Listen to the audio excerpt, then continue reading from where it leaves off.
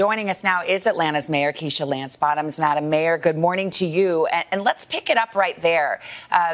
Governor Kemp is not against masks. He has gone around the state and suggested people wear them and worn one himself. He says, however, that you don't need a mandate to do the right thing. What's your response to that? Well, good morning, and thank you for having me. The entire this filing of a lawsuit is simply bizarre, quite frankly. Savannah, Mayor Johnson instituted their mask order at the 1st of July. The governor's hometown of Athens, Georgia, instituted a mask order on the 8th of July.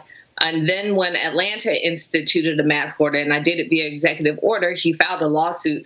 And in addition to filing this suit based on the mask mandate, he takes exception with some advisory business reopening recommendations that were made by the city. He is suing us personally, myself and the city council, because of those advisory recommendations. And I don't think it happenstance that this lawsuit came the day after Donald Trump visited Atlanta, and I pointed out that he was violating city law by not having on a mask at Atlanta's Hartsfield-Jackson International Airport. And so there's several mayors across the state who join me in being perplexed by the governor's actions, and we will continue to do what we need to do on behalf of the people we've been elected to represent. Well, don't sugarcoat it. I mean, you think that the governor is motivated by politics or doing this at the bidding of the president because someone remarked that the president violated Atlanta's order by not wearing a mask when he was at the airport? I absolutely do. I think that he is putting politics over people. And it's interesting, even when you look at the decision making of our governor, and I'll remind you, this is the same governor who didn't know until well into the pandemic that it could be spread by asymptomatic transmission.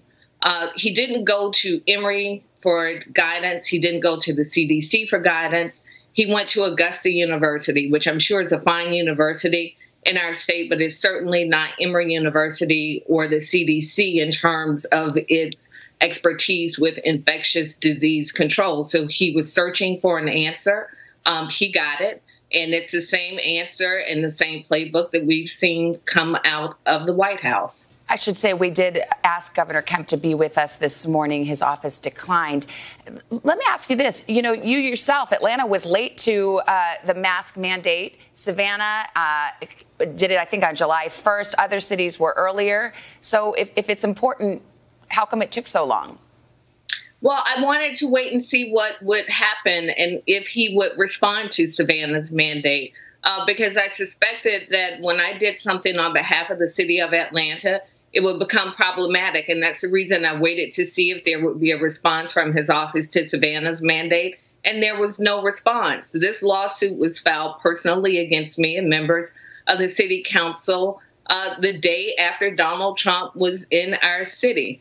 And so at the end of the day, this is about saving lives. Over 3,100 people have died in our state. 106,000 have tested positive. Myself, my husband, and one of my children are amongst the positive. I'm in quarantine as we speak. So I take this very seriously, and I will continue to do everything in my power to protect the people of Atlanta. And the governor has simply overstepped his bounds and his authority, and we'll see him in court. You think you'll prevail in court? I absolutely think that I will prevail. And the people of Atlanta, by and large, support wearing masks. And what we are hearing from businesses across our city is that these inconsistent policies are putting, it's making it difficult for them to enforce mask mandates in their businesses. And so even with this advisory committee, Savannah, we have representatives from Fortune 500 companies. Delta Airlines, one of our largest employers in the state, supports wearing masks. And so the notion that we are somehow interfering with businesses or people's right to work is simply baseless and a waste of taxpayer money. What I wish the governor would do would be to expand testing and contact tracing so that we could get to the other side of this pandemic. I got to cut it off there for time. I do want to ask you real quickly how you're feeling and your husband and your son having been diagnosed with COVID-19 yourselves. we're feeling much better. Not quite 100% with my husband yet, but compared to how he was a few days ago, it's a miraculous turnaround. Well, thank you for being with us under the circumstances. Thank you very much, Atlanta's Mayor Keisha Lance Bottoms. Appreciate it.